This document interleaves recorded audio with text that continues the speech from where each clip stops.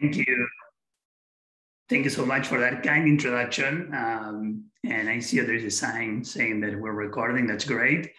Yes, it's great to be here. I know many of you, but I thought that I would spend a few minutes telling you about my background and research, and then I will just jump to it. I'm from Argentina originally, and I am trained as a neurologist. I did my clinical training in Argentina as a neurologist, and then I came to the US to train in neurocritical care at Mass General. And in between, I took some time to pursue training in population genetics.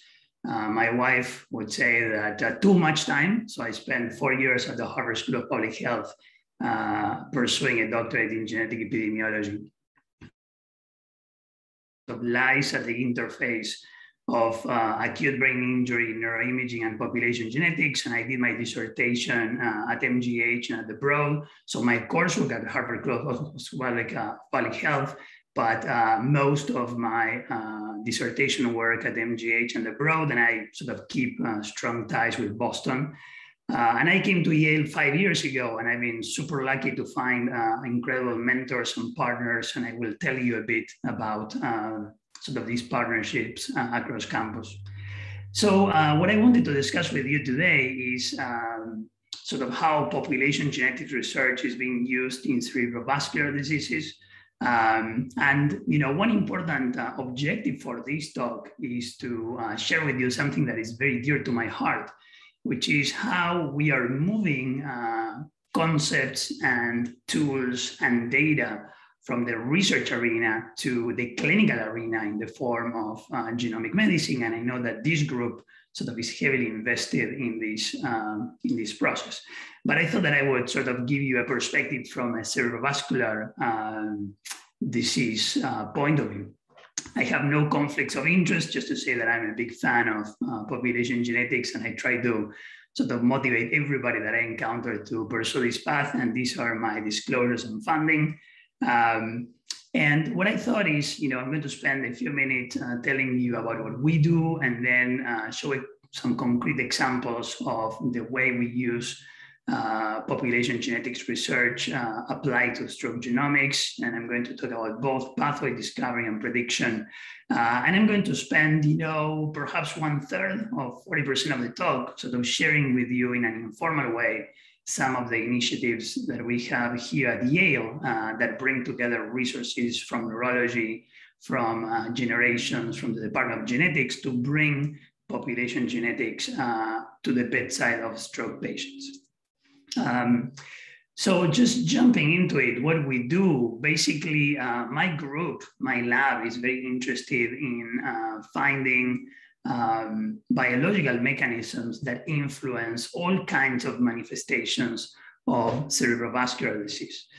And I got to tell you, our initial interest and my initial interest as a neurointensivist was related to acute brain injury. Here on the upper part of the slide, you can see a spontaneous intracerebral hemorrhage. And by the way, let me start. So here to the left-hand side of the screen, you see a pathology specimen of small vessel disease, which is one of the most important pathologies or diseases that we study in my group. And small vessel disease can lead to many things. One, as I was saying before, to the top of your screen, is an intracerebral hemorrhage, a spontaneous intracerebral hemorrhage that you can see here as white stuff in the middle of this light gray brain. And as you can see, as you can imagine, this is a type of catastrophic brain injury. 40% of these patients die. The same type of disease, small vessel disease, can lead to small vessel ischemic stroke. So the type of stroke that happens when a brain vessel is occluded. And I gotta tell you, more and more we are interested not only in the acute manifestations of cerebrovascular disease, but also in the non-clinical or subacute manifestations of cerebrovascular disease. And a good example is here to your right-hand side. You can see an MRI that is showing a bunch of white dots, and this is what we call white matter hyperintensities. many people who have white matter hyperintensities do not have clinical manifestations, but we know that this particular radiological phenotype is strongly associated with many things that are bad: cognitive decline, gait impairment, late life depression.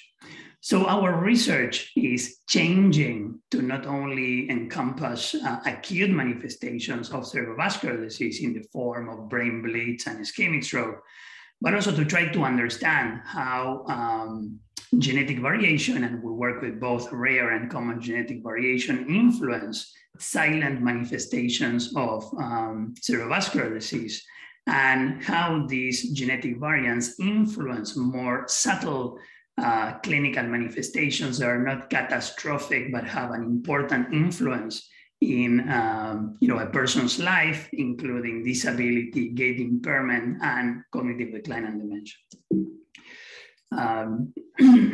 And I'm pretty sure that everybody here is familiar with this slide. It's one of the major causes of death for males and females in the US. And this is true across the board in many countries. And more, the way we're thinking about it, and it's related to the prior slide where I was showing what we are interested in, we realize that when we talk about cardiovascular disease, and within cardiovascular disease, cerebrovascular disease, we are only looking at the tip of the iceberg. So the prior slide, let me go back, pertains to clinically evident cardiovascular disease that comes in the form of coronary artery disease, myocardial infarction, stroke, and dementia. But this is only the tip of the iceberg, and more we realize that there is a bunch of subacute or clinically subtle or even clinically silent manifestations of cardiovascular disease that come in the form of cognitive decline, perhaps not jeopardizing everyday activities, but still changing the functionality of a person, and also frailty and disability. So perhaps a person has not sustained a stroke, but you can see that the functional status is declining in a very subtle way that it's only perceived by their family members. So what we do in my lab is to basically combine tools, data, and technologies that we use in population genetics. We combine these resources with neuroimaging analysis, and we are very invested in open access and big data. And as many groups across campus, we try to identify novel pathophysiological mechanisms, find novel drug targets, and use population genetics data to predict disease and re-stratify patients. And as you can see at the top of the slide, more and more, we are very interested, and that has become our mission statement, to bring population genetics to the bedside, to transform our research into clinically meaningful tools. And I gotta tell you, for me, it has been a great journey. I started my dissertation in 2011, and my dissertation was about the utilization of polygenic risk scores and genome-wide association studies in cerebrovascular disease. And I gotta tell you, a decade ago, when I would show up at clinical meetings and say, well, we're doing all this polygenic risk score analysis because one day we're going to use these tools at the bedside, so that people would frown, and my supervisors would sort of laugh in a loving way. But still we're a bit skeptical. And I think that more and more, even though there are significant challenges and significant questions to be answered, we are now in the process of actually trying these things. And then by trying these things, we will be able to recognize the limitations and also tackle the limitations. Many of the problems related to bringing some population genetics research tools to the bedside pertain to theoretical points that are tough to discuss in the vacuum. So I'm a big proponent of just doing this, of course, making sure that we are very strict from an ethical and reproducibility perspective, but to do it so that we can identify the barriers along the way. One good example of what we do in terms of using population genetics to acquire more biological knowledge in cerebrovascular diseases pertains to trying to understand the role of lipid levels and in hemorrhagic stroke. I'm sorry, you know, the PowerPoint is has a mind on his own, of her own or his own. And this is work that has been led by Elina Kirsch in my group. And basically the motivation for this research is that we know that elevated LDL is bad in general. However, there are some exceptions. And one of the exceptions pertains to how LDL levels and lipid levels influence the risk of brain bleeds, of hemorrhagic strokes, like the CAT scan that I was showing at the beginning of the presentation. And there is strong evidence that is coming from observational studies and randomized clinical trials showing that as the overall LDL levels go up, the risk of having an intracerebral hemorrhage, hemorrhagic stroke goes down. And this is, you know, I just to confirm that you heard correctly, it's in contrast to what happens with most cardiovascular disease in general, as the risk of having cardiovascular events goes up. And there is good evidence that this is not the case for brain bleeds or intracerebral hemorrhage. Actually, there is good evidence from observational studies and randomized clinical trials that the risk of these brain bleeds could go up. And ICH in this slide stands for intracerebral hemorrhage, which is one of two very frequent types of spontaneous brain bleeds. So what we did is we used population genetics to investigate whether the cumulative burden of genetic variants known to influence lipid levels also influences the risk of intracerebral hemorrhage. And we investigated whether these particular associations were mediated by particular fractions, because of course, one important question is whether lipid levels are associated with risk of X, but one important additional question is to identify which is the mediating lipid fraction. In clinical practice, we usually look at total cholesterol, LDL, HDL, and triglycerides, so it's important to pinpoint which one is the mediating fraction. And then we used Mendelian randomization analysis to try to estimate causal effects of these genetically instrumented lipid levels on the risk of intracerebral hemorrhage. So what we did is we combined data from two different resources, the UK Biobank to identify the best instruments, the best loci related to lipid levels. And then we combined data from 3 independent genetic studies of intracerebral hemorrhage, and we used those studies to estimate the effect of these lipid-related instruments on risk of ICH. So formally in stage 1, we identified lipid-related loci with a p-value of less than 5 times 10 to the minus 8. It's not 1 is 5, so genome-wide significance. We constructed lipid fraction-specific polygenic risk scores, and we test for association between these polygenic risk scores and lipid fractions in the UKB. In stage 2, we evaluated the association or tested for association between these same lipid-related polygenic risk scores and risk of ICH using 4 case control genetic studies of ICH. In the end, it was 3, so there's a typo there. In stage 3, we combined these 2 effect estimates, polygenic risk score of lipids against lipids and polygenic risk score of lipids against ICH to generate causal estimates for the association between genetically instrumented lipid levels and risk of intracerebral hemorrhage.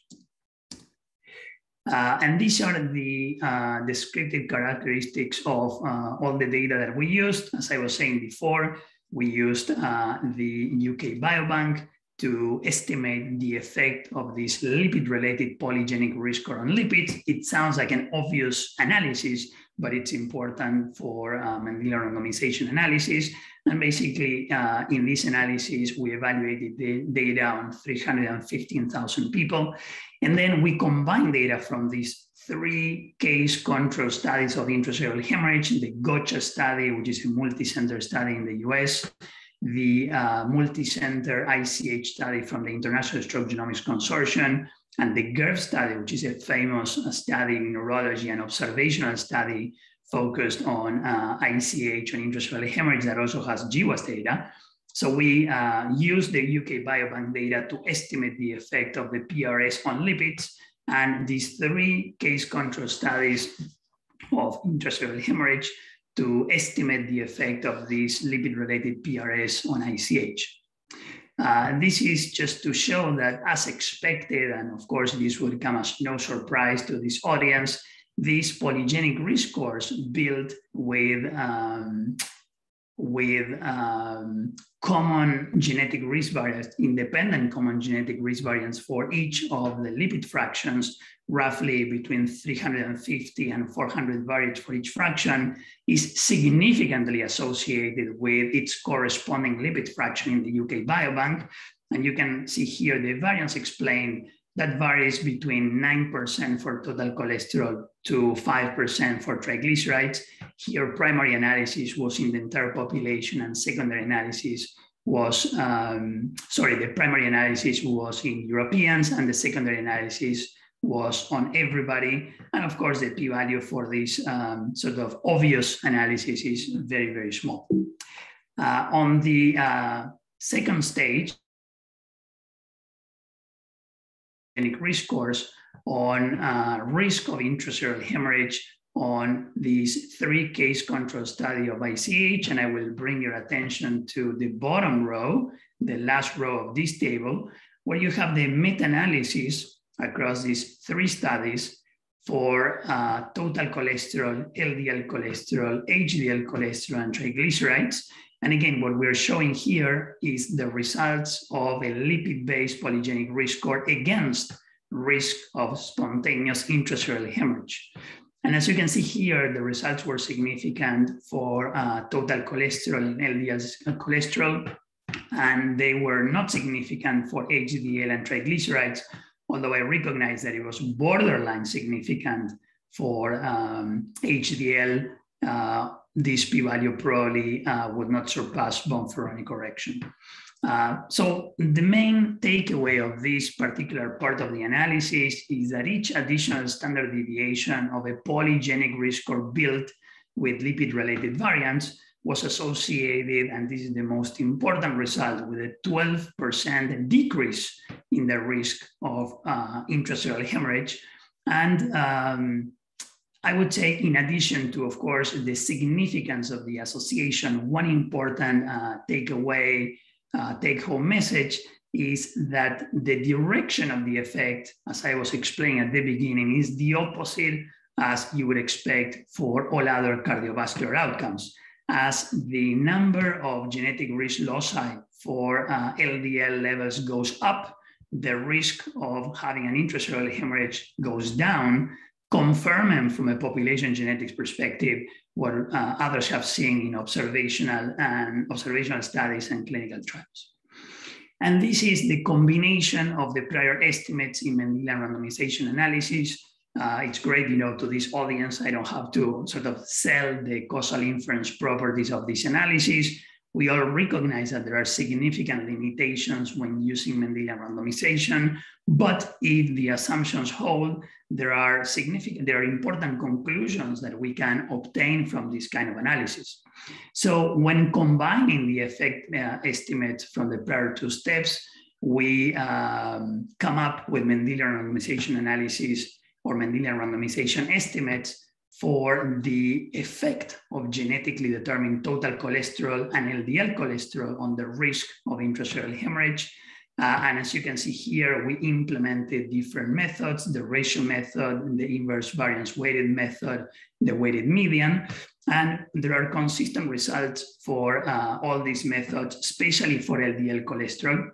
And the way to interpret this is that for every additional micromole of genetically instrumented LDL cholesterol level, there was roughly a 35% decrease in the risk of intracerebral hemorrhage. And again, I want to call your attention to the inverse association, the inverse direction of the association between genetically determined lipid levels and risk of intracellular hemorrhage. The last row, it's the MR-Agar intercept, which is a measure of horizontal pleiotropy. And again, I never know, when presenting these results to a genetics audience, perhaps we should not even be saying these things. Perhaps this is obvious for all of you or most of you, but these p-values should be non-significant, just confirming that there is no horizontal pleiotropy in this analysis. And then we went ahead and we wanted to test this same hypothesis in the other type of hemorrhagic stroke, which is subarachnoid hemorrhage, and particularly aneurysmal subarachnoid hemorrhage. This type of stroke is well known to the population. It's the type of stroke that happens when a brain aneurysm bursts and a bunch of blood is spilled into the subarachnoid space. And Murat Gunel has done amazing work on this front related to population genetics aspects of this disease. So we're building on his work, and it's great to have his support. So we went ahead and conducted a very similar analysis using a two-sample Mendelian randomization design, selecting as instrument independent genetic variants that are known to associate with circulating LDL cholesterol. We found a total of 117 SNPs. We implemented a primary analysis in Europeans plus Asians. And also in this first analysis, we used a composite of aneurysm presence and aneurysm rupture causing a subarachnoid hemorrhage just to improve power. Looked at Europeans only and people who bled only, meaning people that had an aneurysmal subarachnoid hemorrhage. And I didn't want to spend a bunch of time on the methods, but I did want to show these results that are very exciting. And this is work led by Julian Acosta, a postdoc in my lab. Perhaps I said that already. And the results are consistent with what we found when looking at intracellular hemorrhage. And again, spontaneous intracellular hemorrhage, which is blood in the brain parenchyma, and subarachnoid hemorrhage, which is blood in the subarachnoid space, are the most important types of brain bleeds, and they share a bunch of their pathophysiology. There are joint heritability estimates that call for 50 to 60% genetic correlation between these two traits. And here you can see very consistent results when evaluating genetically determined lipid levels. As the genetically instrumented lipid levels goes up, the risk of having a subarachnoid hemorrhage goes down. And this is very robust to very different types of analysis, using the inverse variance weighted method, restricting the analysis to Europeans only, and using other types of analyses like MR-Agar, MR-Preso, and when using an LDL-specific instrument, removing any SNPs that might be associated with other things, for example, blood pressure.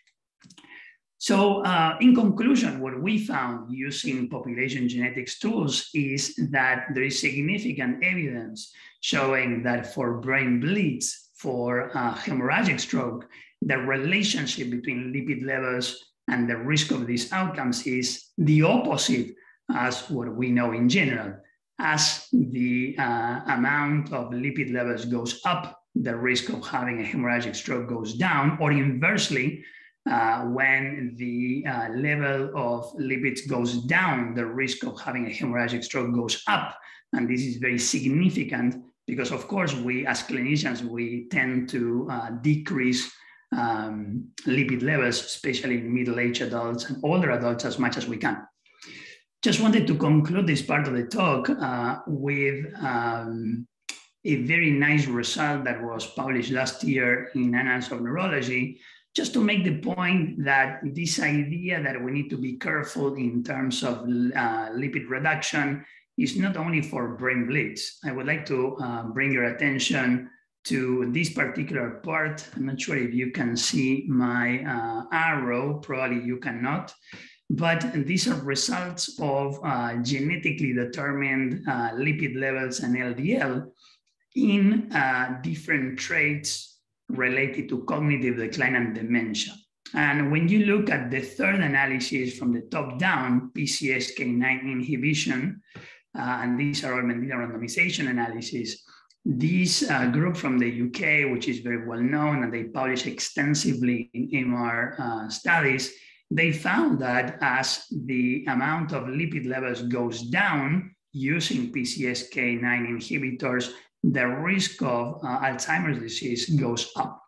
And again, of course, this comes with a bunch of caveats, and it should not be sort of presented the same as our analysis in a hand-wavy way, right? These are just observations from a population genetic perspective. But learning from other things that we've seen in the past, it merits keeping an eye on these things. And I would say that the main implication is not so much that we need to be concerned about lowering lipids, which we really like as clinicians. I'm a stroke neurologist, and I really like to bring lipids down, but it really points to a very interesting pathophysiological mechanism that can be perturbed or modulated to prevent and treat this condition.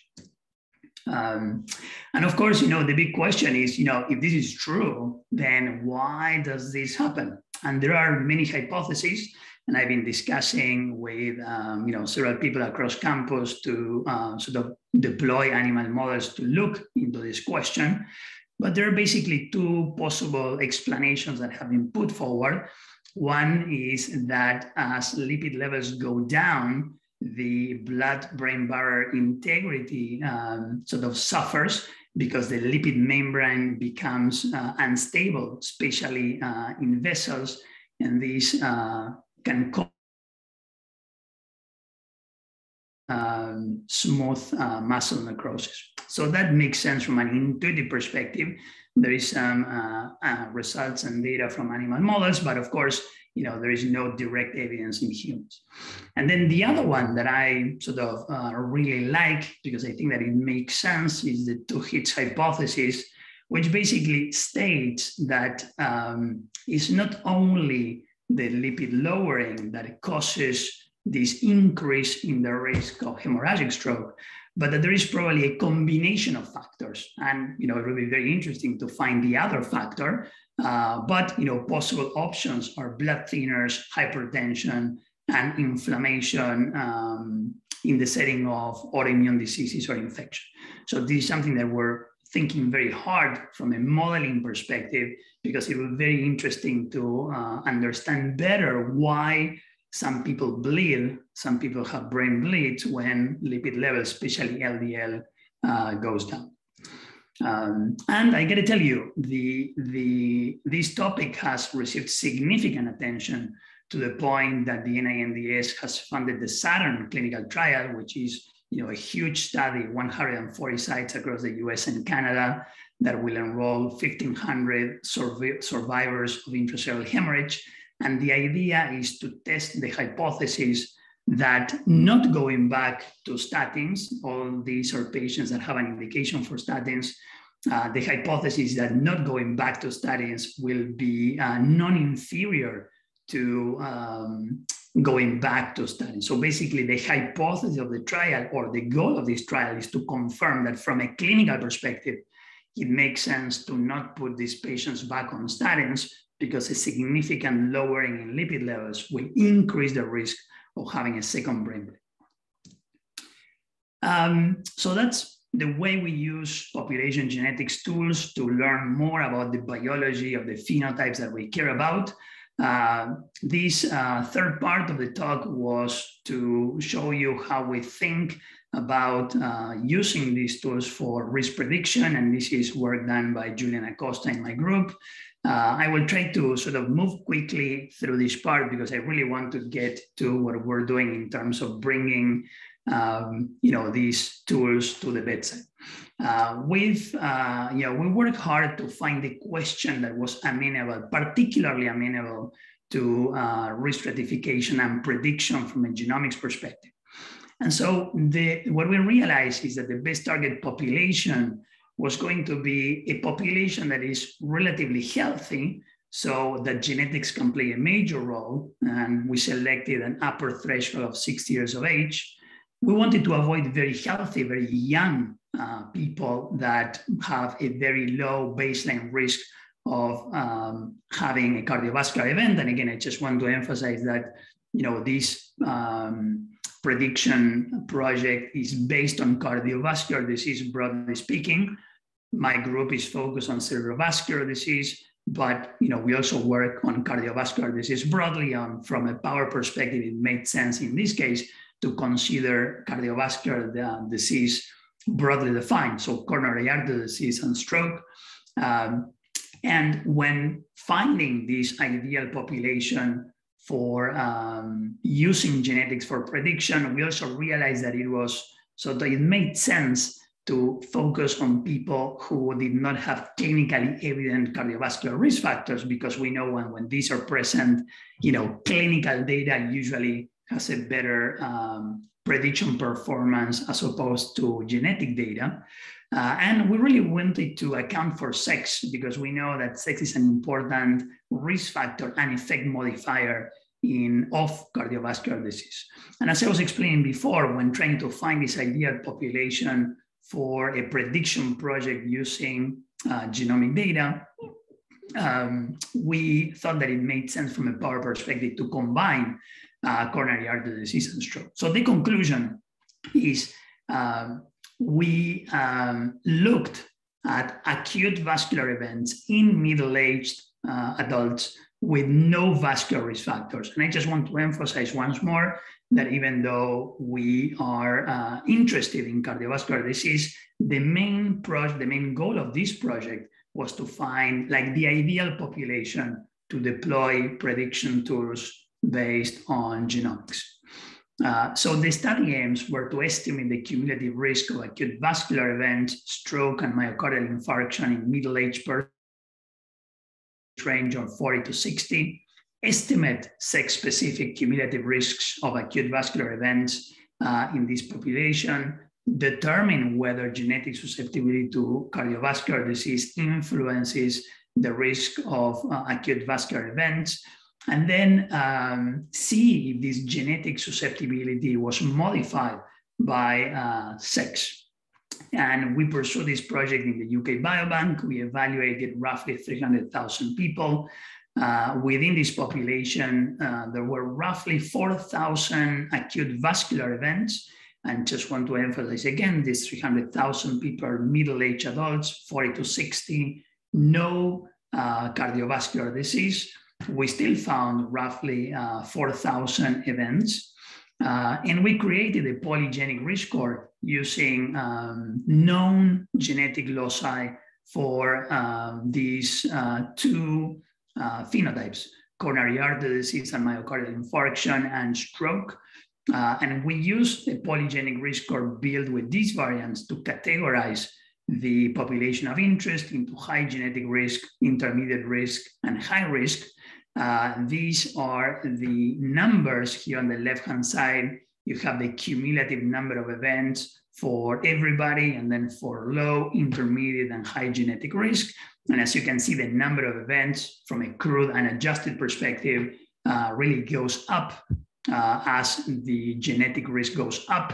And this idea is better represented in the figure to your right, where you can see the survival curves for time to event, and the event is a composite of MI or stroke. For low genetic risk is the red curve, intermediate genetic risk, the green curve, and high genetic risk, the blue curve. These were the results, the crude results, not when looking at genetics, but looking at gender. And you can see that gender is another important risk factor. You can see that the turquoise line applies to males, the red line represents females, the black line is everybody. And the same as the prior slide, sex, it's a very important determinant of cardiovascular disease in addition to genetic susceptibility. But this is the most important part of the analysis, and the reason why we think that this would be a great application for population genetics and risk prediction. So this is what happens when you pursue interaction analysis and you consider both genetic susceptibility represented by a polygenic risk score and sex. So here in these bars, you have to your left-hand side females, and then to your right-hand side males, and then the colors represent low genetic risk, intermediate genetic risk, and high genetic risk. And you can see that if you compare females with low genetic risk to males with high genetic risk, there is a significant increase in the absolute risk of having a cardiovascular event. And just to say it one more time, these are middle-aged adults, no clinically evident cardiovascular disease. So if you thought about prediction models, there is nothing competing with the genes here. There are no clinical variables except for age and sex.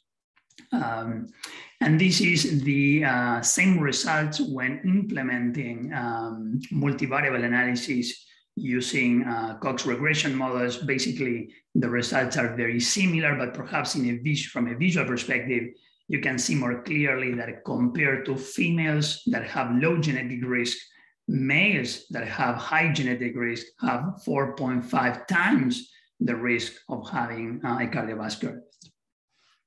So the conclusions, for this particular analysis is that the risk of acute vascular events increases rapidly in middle-aged persons, both male sex and high genetic risk. And here genetic risk is polygenic risk conferred by multiple independent loci that are known to increase the risk of cardiovascular disease. This genetic risk is significantly associated with acute vascular events in middle-aged persons. And the most important result in my view is the significant interaction between these two independent risk factors. When you combine these two, you can identify middle-aged males with high genetic risk as being at particular high risk.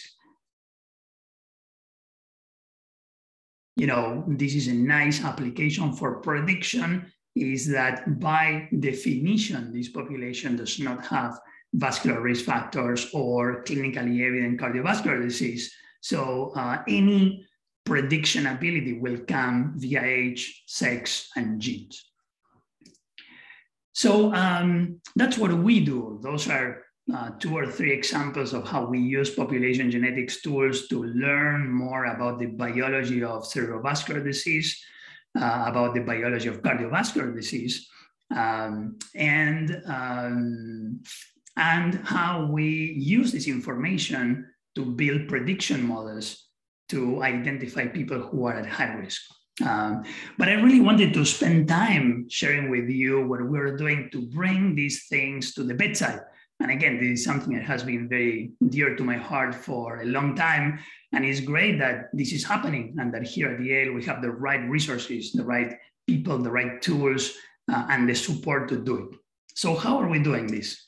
One important piece of information is that all the work that we're doing to bring population genetics to the bedside is done within what is called the Viewer Foundation Network.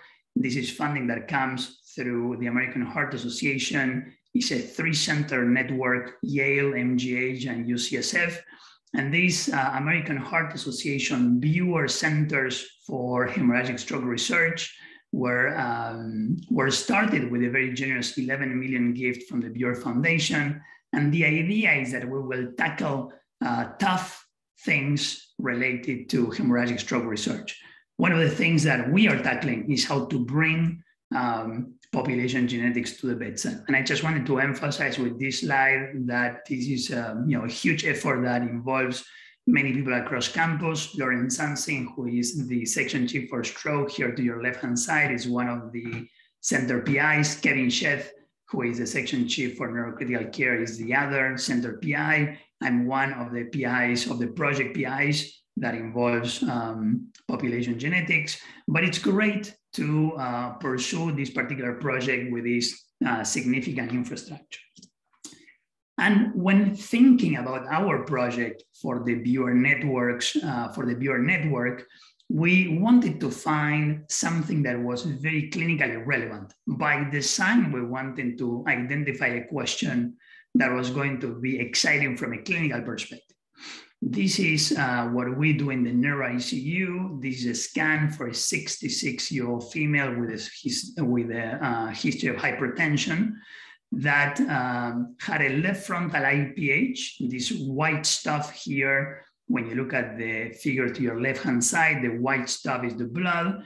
We implemented what is called the MISTI procedure, which means that we place a catheter and we aspirate the blood. And here to your right-hand side, you can see the CAT scan and the MRI for this patient after the procedure. The blood has gone away and she significantly improved.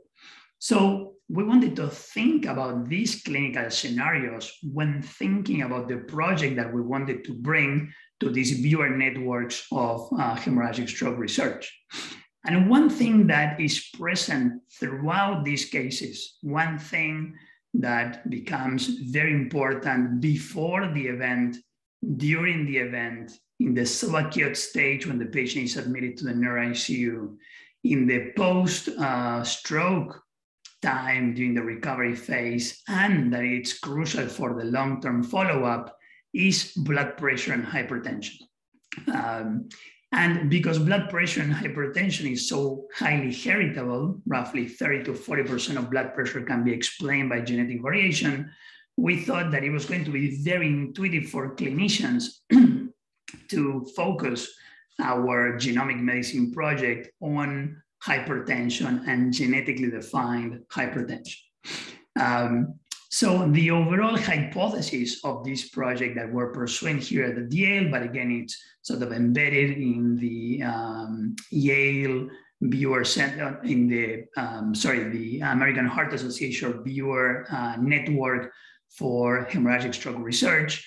The main hypothesis is that polygenic susceptibility to hypertension influences the clinical trajectory of people who survive a brain bleed, people who survive a hemorrhagic stroke. And the main goal is to evaluate clinical applications of genomic data at the bedside of survivors of a large collaboration that involves people from Yale. I've been working now for 2 years with Hongyu Zhao and Mike Murray in different projects, and this is one funded project. John Rosen from MGH and the Broad, who is my former mentor and now is a dear friend, colleague, and partner.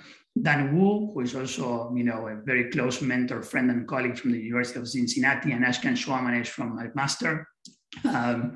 And basically, the first step was to confirm that polygenic susceptibility to hypertension indeed plays or has an important role in blood pressure trajectories in stroke survivors. So this is a very quick slide just to make that point. These are results for a polygenic risk score built with known loci that increase blood pressure. And we evaluated whether this polygenic risk score was important in roughly 44,500 survivors of ischemic and hemorrhagic stroke. To your left-hand side, you can see observed systolic blood pressure across quintiles of polygenic risk.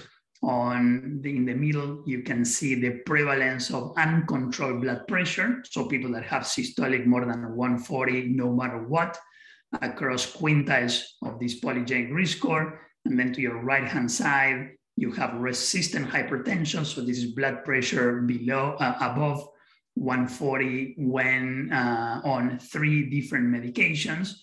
And you can see that when you look at observed blood pressure, uncontrolled blood pressure, and resistant blood pressure, for all these phenotypes, the risk for uncontrolled blood pressure and resistant blood pressure and the observed blood pressure for systolic really goes up as the polygenic susceptibility to hypertension goes up.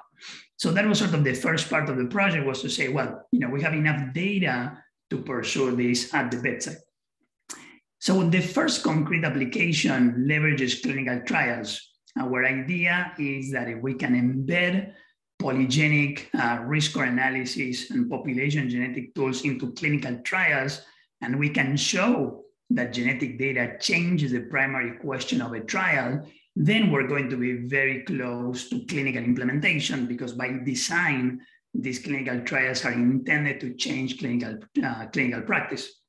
So what we did is we brought population genetics to the to a question that it's very heavily debated in the field of stroke currently. And this question is whether people that have a brain bleed and have a history of atrial fibrillation should go back to being anticoagulated. I realize that it's a very technical clinical scenario, but it's a very intuitive one. So these are patients that have atrial fibrillation. They were on anticoagulation for the atrial fibrillation. They have a brain bleed.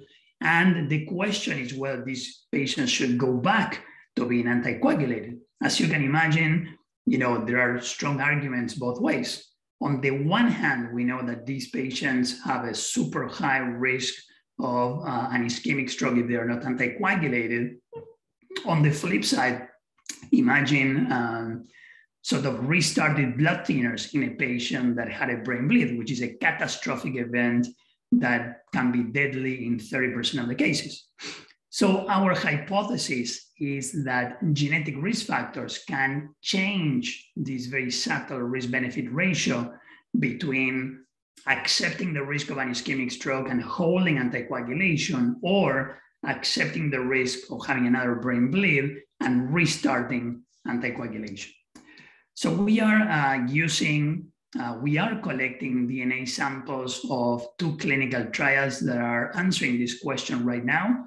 One is the ASPIRE trial in the United States, and the other one is the ENRICH-AF trial in Canada. They have a combined sample size of 2,000 survivors of hemorrhagic stroke. And again, they are trying to answer this particular question. They have the same design. They're randomizing patients to going back to anticoagulation or not after having a brain bleed. And the idea is to genotype all the DNA of all these patients at the Yale Center for Genomic Analysis using the Global Diversity Array, and then estimate the polygenic risk for hypertension based on those genetic risk factors. And again, the idea, going back to the prior slide, is that these genetic risk factors for hypertension may change this very subtle balance between accepting the risk of thrombosis or accepting the risk of having a brain bleed. And to finalize, the last project, which we are all very excited about, leverages the Generations project, which, I know this audience is very familiar with Generations. I have been a big fan, and I've been in touch with Mike Murray, for 2 or 3 years now. And the idea is to leverage this unique resource that you all know very well to return this information to patients. So the idea is that, let me see, so these are the details.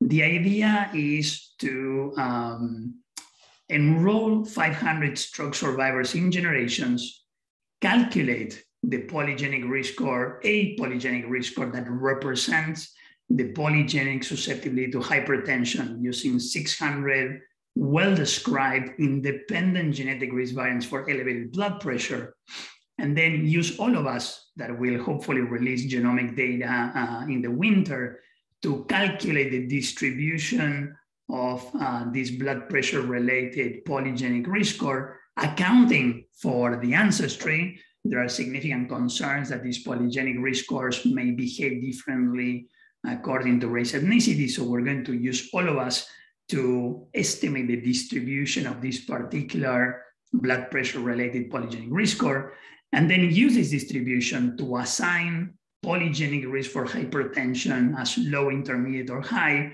to these 500 stroke survivors in Generations.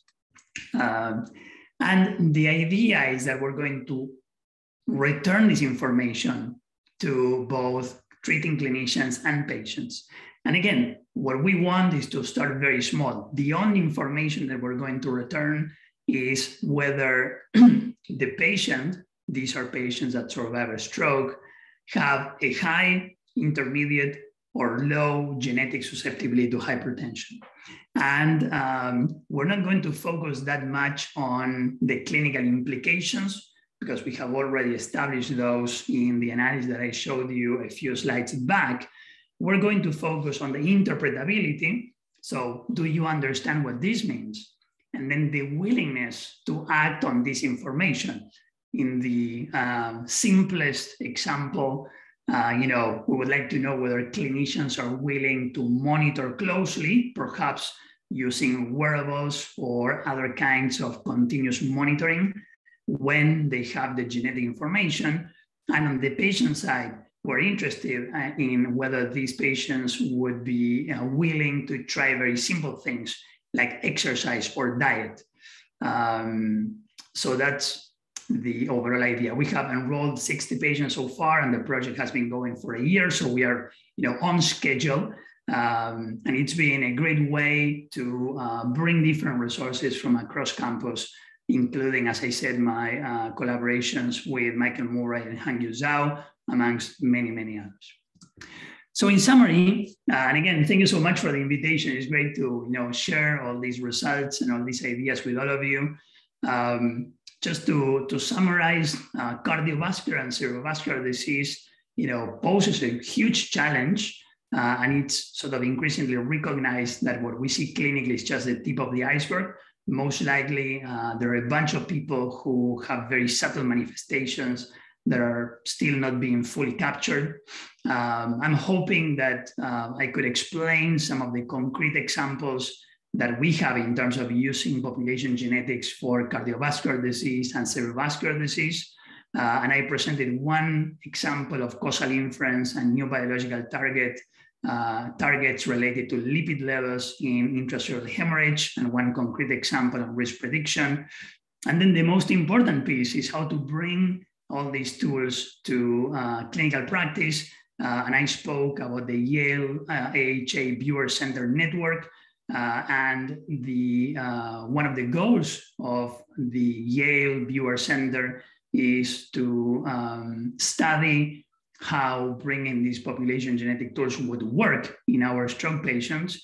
And we have two specific projects. One pertains to blood pressure genomics in stroke survivors who also have atrial fibrillation. And the question is whether they should be anticoagulated. Our hypothesis is related to blood pressure may modify this very subtle balance in these stroke survivors.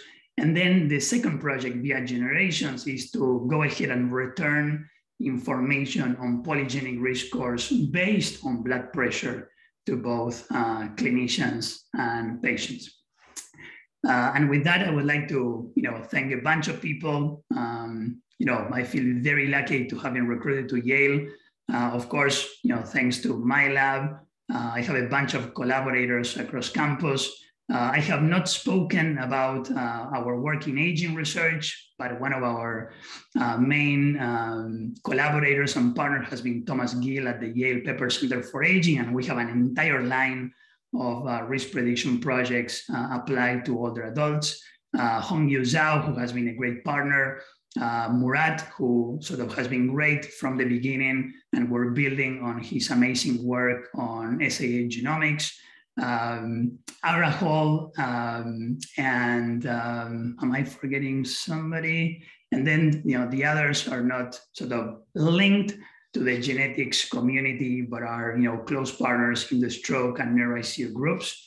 And then of course our funding sources. I'd be happy to answer any questions, and thanks again for the invitation. Thank you so much, Guido. We can open up the floor for questions. We have about 5 minutes.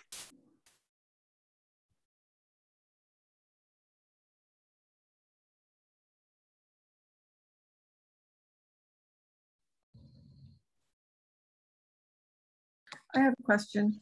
It's Miriam DeMeo. Are you going to be able to stratify people by ancestry in terms of risk estimates? Yes, thank you for that question. As you can imagine, we've been thinking very hard about this question, about this problem, quote unquote. And the idea is, yes, I would say we have to, and we've been thinking very hard to find the right population to learn about how the distribution of these polygenic risk scores will change across different ancestry groups. Our plan is to use all of us, assuming that the genetic data will be released in the winter, but we are open to other ideas. I would say the answer is yes, we're thinking about it, and we recognize that we learn about sort of differences across ancestry groups in terms of how these polygenic risk scores behave. But we're certainly open to ideas.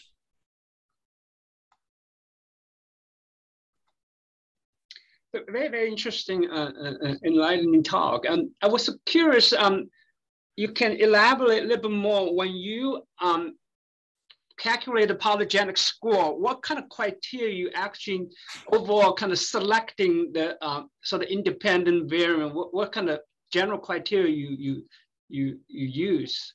And the second question is, I guess, eventually for the bedside, how do you envision how the polygenic score eventually we're going to use it in the clinical, to guiding the clinical care management? Do you have any sort of a vision or right now based on what Stuck, I think is a very, very good example to begin with for this direction. So. Yes, thank you for these questions. In terms of selecting the variants, I didn't want to bore you guys. There are so many different strategies. We think that at least at the beginning, we're going to use a very simple one. We're going to select independent with R-square less than 0.1, or we can even be more stringent, 0.01. Independent variants that are known to be genome-wide significantly associated with blood pressure, so with p-values of 5 times 10, less than 5 times 10 to the minus 8. And we are thinking that it makes sense to focus on low frequency and common variants, so 1% and above. That's sort of the initial plan, to have this very simple set of criteria: independent, genome-wide significant, low frequency, and common. Now we recognize that there are so many other tools, and it is something that I've been discussing with Hong Yu.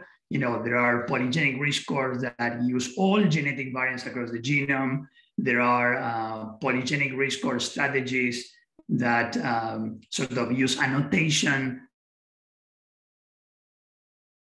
And so definitely we'll consider those, but our idea is to be very simple, just thinking that we need to communicate these things to a clinical audience.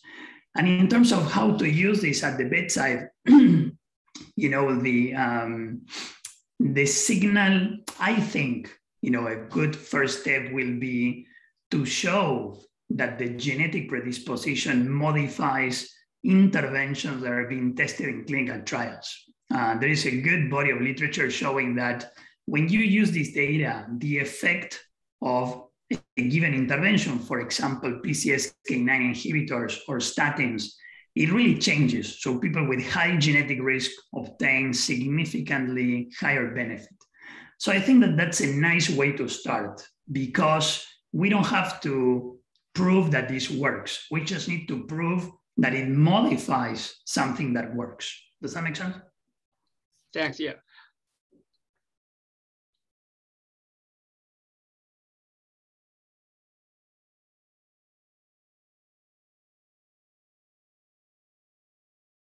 Okay, so it looks like we're up on our time. If anyone has any additional questions, you can always email me and I can connect you with Dr. Falcone. And thank you so much. This was a fantastic presentation. And this is being recorded as well. So if anybody wants access to the recording, please reach out to me. And then last but not least, please don't forget to text the number that has been listed in the chat to receive CME credit. Thank you, guys. Thanks again. Thank you so much.